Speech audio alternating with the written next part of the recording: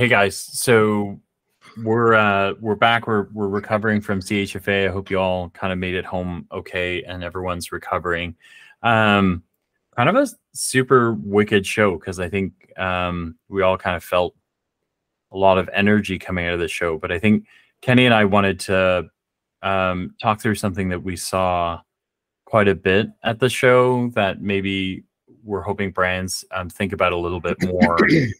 Hey Kenny, like we saw a lot of really great products, but then a lot of I think there's just a lot of good everywhere. First off, the show, yeah, like you said, was really good. The buzz was good. People are talking a lot yeah, of business. And I think Aaron and his crew are really trying to make it more of yeah, it's a health industry, but yeah, it's not the health industry of old, where it was a little maybe fluffier. Sorry, guys. I was part of this for 25 years too, where it's becoming a little bit more business focused, which is, I think, where we were going, or things we were noticing, saying, guys, you got to start looking at things a little bit more analytically, critically, yeah, thinking about yeah. things. And we're starting to see some of that on margin, right? Because if you know anything about the two of us, we talk about margin a lot, right? We saw some of that in margin. I think the one that really kind of stuck out for us was, placement, like thinking through where things go in a store and where they could fit, right, Kenny? Like we saw. Well, I think it came out of, I think the biggest thing we had, so I'll interrupt. So I think when we were doing Launchpad, I think one of the things that after it was over, when we were at the mixer, what we were both talking about is, like, almost every single one that we talked to, I was trying to understand, where did you think this was actually going to go in the store? Some because they were white space. So you really need to help me as a buyer because I don't know where you want it. Yeah. I can tell you where I'm thinking. So we may not align. Others because they made sense where they were potentially going, but your offerings didn't make sense for the placement that you think you're going to get out of that set. Yeah. Does that make sense? Yeah, it really does. Misses, right? Yeah. Yeah. And I think that, like, so in case you're a brand and you're one of the ones that we talk to and you're kind of going, oh, that's unfair. I think that the rationale behind this is one is, if you're going into, it's great to kind of dream about where this can go. But the problem is like, you've got to teach. In many of these cases, you've got to kind of break through product that consumers aren't used to seeing already. So you're already swimming uphill because you've got to teach a consumer a new product. Now you've got to teach a consumer to go to a different set to look for the product, right? And then you've got to teach consumers that go to that set to think about that product in the way that you want them to think about it. I think you even bounced ahead. Yeah. You're right. But the first step before you get to there, you got to make sure the buyer understands what the hell you're trying to do. Because to your point, Phil, the buyers, the store has been set by the buying group. Correct. Yeah. So they'll put it where they think it belongs based on what you tell them, or what you're thinking, or what your product actually is. So if you're a toothpaste, you're not going to want to be in the freezer set. Logically, I mean, I know that's an extreme, but you got to get down to those things. If you're a toothpaste that's got bubblegum flavor and you know what, you are actually more of a candy, do you really want to be in the candy aisle? Like, you know, I think there's the greatest examples, but I'm trying to make extremes. Well, look, I'll give you one that actually makes a lot of sense to me, and it's not a product that we saw this weekend, but there's a product out there called Just Egg. And it's a plant-based liquid egg that mimics scrambled eggs, right? Or like the other egg right? guy is in the fridge. Yeah, so you pour it, you can scramble it, you can do all those things, right? Liquid eggs. Okay. But it's not placed there. It's placed, like at my Longos, for example, it's placed where the mushrooms and the salads are, like near salad. Why the hell would I shop for it there? Right. So, and that's my point, right? Is maybe there's a rationale for why it needs to be there, or so one of two things happen. Either the Just Egg folks, which I don't know, right? So full disclosure is I don't know who they are, but let's say the Just Eggs folks, they have a reason to be there, right? You kind of go, okay, but nobody knows to look for it there. So now you need to teach people that. Or you've got a buyer who said, or you presented to the wrong buyer, actually, and you presented to the person who runs the salad and the mushroom category, and you put it there because that was the first contact that you got at Longo's. You got super excited, and that's where I went.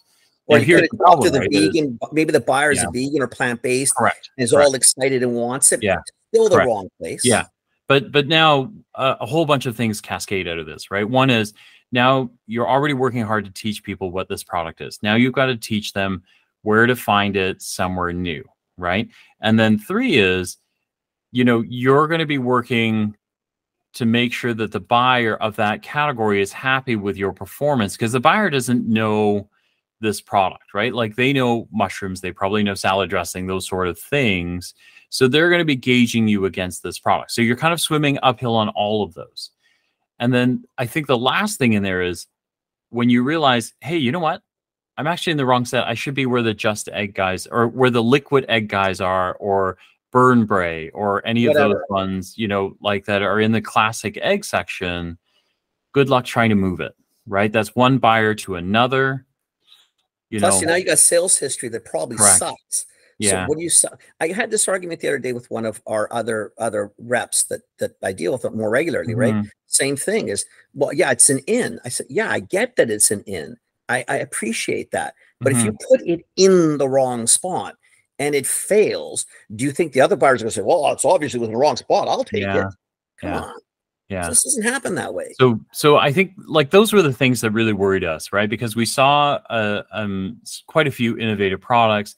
And then what we heard more than we were comfortable with was, I'd love to have this in, right? And I think the other part of that is we also, in this industry, we've got some heavyweights who have done a lot of heavy lifting. You look at Midday Squares as a really common example of someone who's swum upstream and managed to put something in a category that, you know, a lot of CPG folks would go, this is not the right place for it, right? Like that is definitively what you told Jake, and what I told Jake was, really? You're going to put this in refrigerated? Are you crazy? Like nobody does this here, right?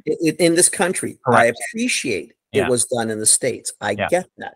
But this is in the States. Yeah. So to me, those guys really, but they did. They swam upstream and they were successful at it. Why though? Right?